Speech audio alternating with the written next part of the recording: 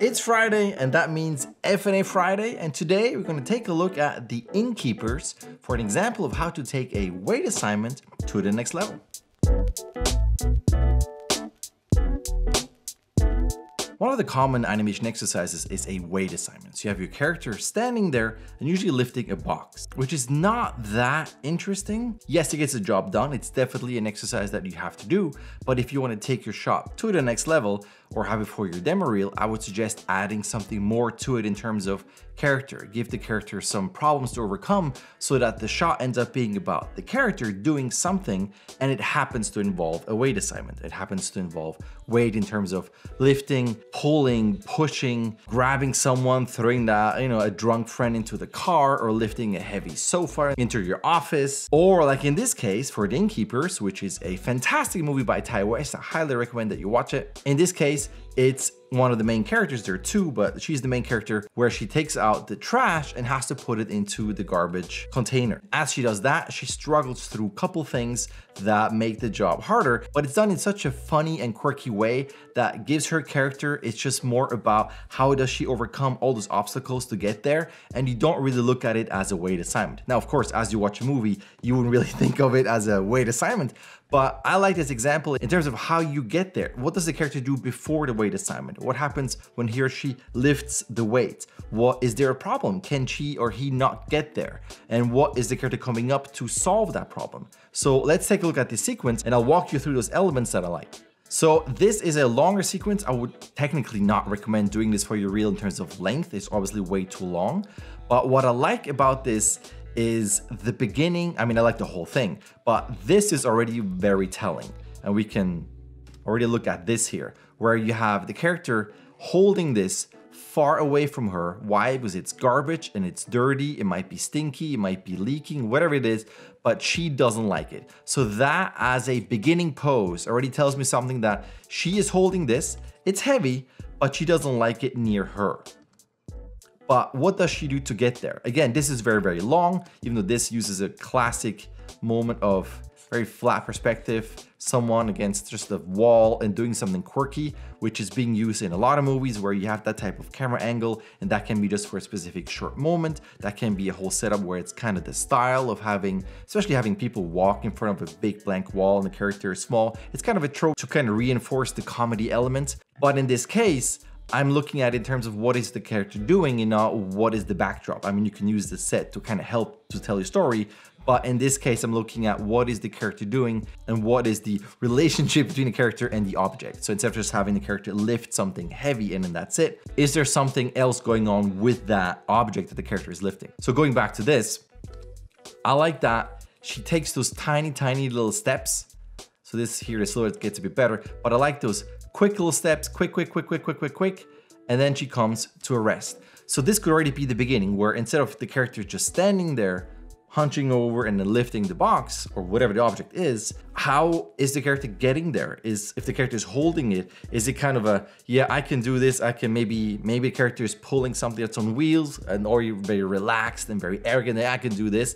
And then when they lift the actual heavy object, oh, this is kind of heavier than I thought. And then the arrogant facade of the character breaks down, and then you can see the character struggle. So how you get to the moment of lifting the heavy object could be something interesting, and it could be something where you show character, and it's kind of your moment to show acting and a bit more character development. I mean, the shot will be short. I don't know how much development you can show, but I'm talking in terms of going beyond just movement. I'm not just showing animation where I portray weight, but I show how the character is struggling or not struggling or overcoming the struggle while lifting something heavy. So again, instead of just standing, here's the object, I'm gonna lift it, what if you show how the character gets there? And again, this could be cue contrast of fast, slow move with her going, ah. So there could be already a lot of cue timing, cued information about the character, and contrast in timing, where you have quick, stop, and then you go into your weight assignment. She's very, very cartoony in her delivery. I mean, that's kind of the character in the movie, but it's very cool in terms of animation, where clean silhouette holds that away from her. As she stops, she is exhausted, and you got your C curve and reverse C curve. So that is very clear, very animation-y. And then she goes, okay, I gotta put this, and she lifts it up, and it's a clear little pause of showing to the audience this is my object, okay? I gotta put this into this. So we know this has to go into here. And there's a clear connection between that's the object that I'm gonna put this into here, and that's where it has to go. Then she starts off and tries it and fails. But what I like a lot about that is A, this introduces conflict. It doesn't work, she can't put it in.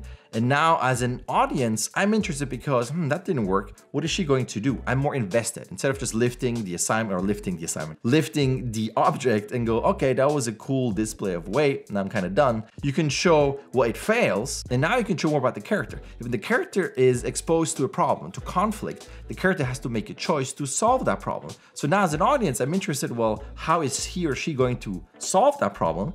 And depending on that choice, we know more about the character. One of the examples that I bring up in my classes, which is kind of mean, but it's an exaggerated point, is if you have your computer on fire with all of your animation and you work on there and your puppy's on fire, which one are you going to save?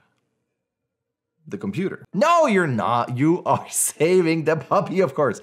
But it always gets a reaction with my students because, your character could be nice and save the puppy, or could be the villain and save the computer.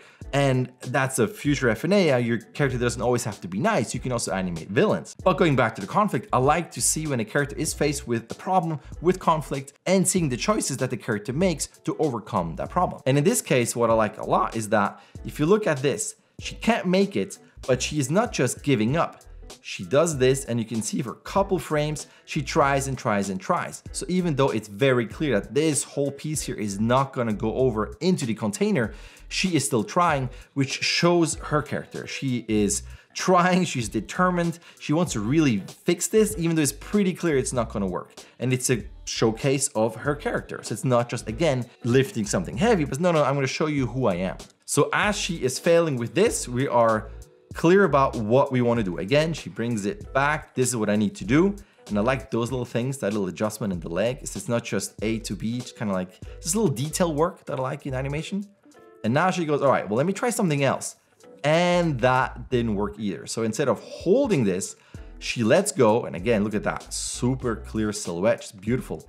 And then she fails. And what I like about that is contrast. She's not repeating things over and over and over, which makes it boring. So I tried it one way, I gotta try it a different way. And in your animation, you should strive for contrast. So there is texture to your animation, to your character choices, to the visual poses, whatever you have. Because if it's always the same thing, it gets kind of boring in one note. So in her case, she does change the approach to it, and it makes it more interesting, and it shows us that she can problem solve and she has different creative ways of fixing that problem. Now, as she failed, she's gonna try again, and this is where I would say don't do this. And of course, the shot is already really long. I wouldn't say copy this and try that for your weight assignment because it's way too long. You have to kind of take those ideas and what I'm saying here, distill that into something shorter.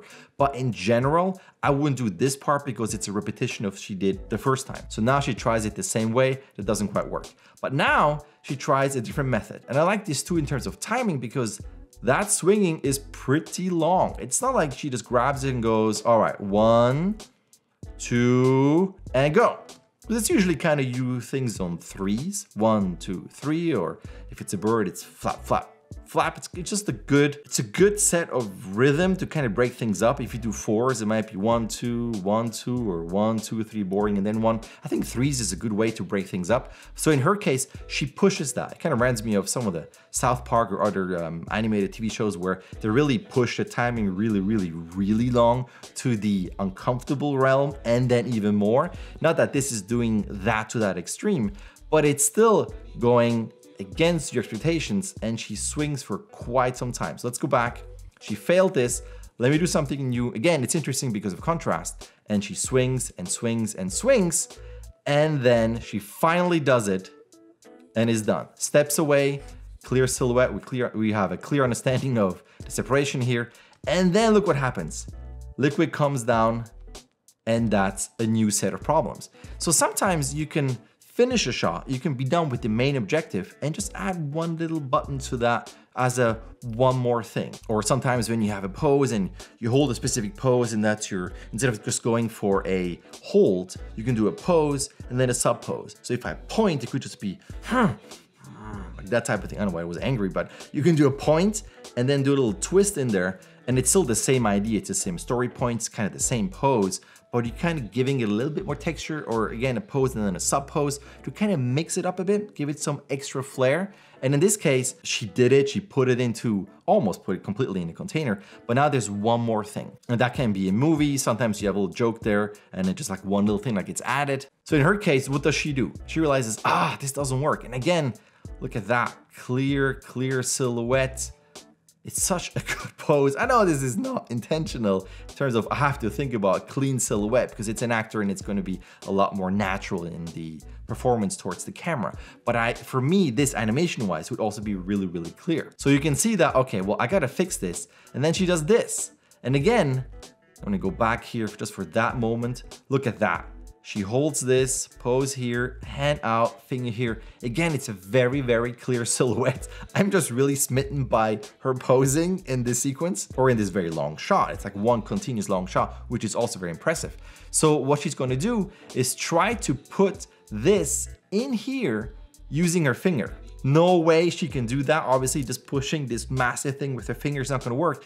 But that is, for me, an interesting character moment. Instead of going brute force, like maybe I can do it like this. It's a cute, quirky trait. It's an interesting character moment. And again, it's one of those opportunities where you, as an animator, can put more character stuff into your animation. So it's not just weight and just movement from A to B and I'm showing weight. You can show how is the character dealing with this weight, with this object, or with the conflict and the problem by whatever the objective is in your shot. So again, that's to me, it's a really, really cute moment. And then she does it, and again, clean.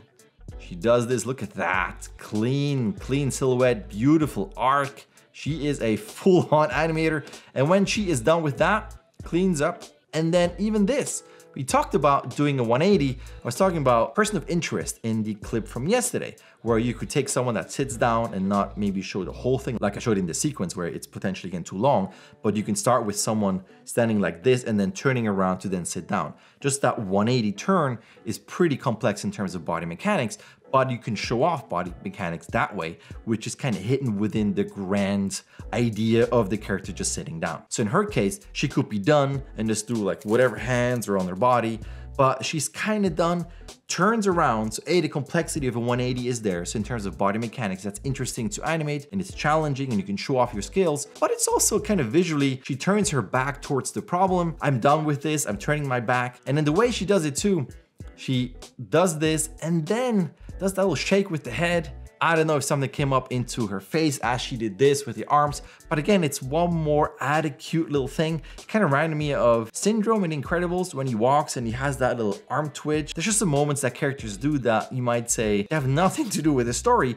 but to me, they add an extra cute or quirky or could be threatening or whatever layer it is to your character that's just entertaining to watch. Now, in this case, it also helps her turn around and then look at the window so we can see this because that character plays a big part in the movie, and I'm not going to spoil it, but you should watch the movie because the movie is great. And that ends the sequence. She says, highly. I show this example in every class because to me, it's such a cool progression of what you can do with a weight assignment. It doesn't have to be just about weight. I'm just showing something where the character is lifting something and that's it. No. You can take your character and put that character into the environment and then choose that object that fits the environment and then look at what could I come up with in terms of problems and conflicts that would make the character more interesting to see how the character overcomes those hurdles. And then you can use that to show something where, in this case, she tries and tries and tries to put the trash in a container, but maybe you could do something where there's a second character coming in and they use that character for something mean. I don't know what it is to get that trash in there. I mean, there's so many ways you can change this around and make your character sympathetic or a villain or whatever it is, but it goes beyond just the A to B movement of showing weight. That's my dog. Indy, come here. Oh, good boy. Dog. My wife got home. He's very excited. Indy! He wants to go out. I gotta go and open the door. I'm back. Anyway, where was I? I think that's it. I think I'm just gonna stop this clip. Yeah, the dog is gonna go crazy. So again, if you have an assignment, it's absolutely fine to go through A to B because you need to do the assignment. You need to get used to the body mechanics and practice. But once you're done with the assignment, you wanna go just a bit further and just add more character to it. You don't have to ditch the assignment. You can still show off weight or whatever the assignment is that you wanna kind of hide in your shot, but then think about it in a more cinematic way or just at least in a character-driven way. What could you do to make this character a bit more interesting? And one of the things to make a character interesting is by giving the character an obstacle. So what is he or she going to do to overcome that obstacle? And those character choices will make it interesting for the viewer. And you know, as an animator, it's also interesting to animate and to come up with those things. And again, it could also just be a villain. It doesn't have to be a hero, which gives you so many opportunities to show off your skills, your acting skills, your mechanic skills, and so on and so on. Next week, I'm gonna finish up the series of how to take your animation to the next level. I got some more examples so I can really drill home the process of taking an idea or an assignment and just escalating it and go crazier and crazier. If you like this and you thought that was helpful, give this a like. If you have any questions, any comments, leave a comment. If you watched the whole thing till the very end, as always, thank you so much for taking the time. And I will see you next week for another acting analysis for an FNA Friday or something else that I might post at the beginning of the week. And if you prefer to just listen to those things, I got my podcast. I'm starting to release more and more episodes so I can kind of catch up and all those themes and topics that I'm choosing for my YouTube channel. I will talk about it in the podcast as well. So if you want to listen to something during your commute or something else, there is a podcast available, link in the description. And that's it for me. Thank you.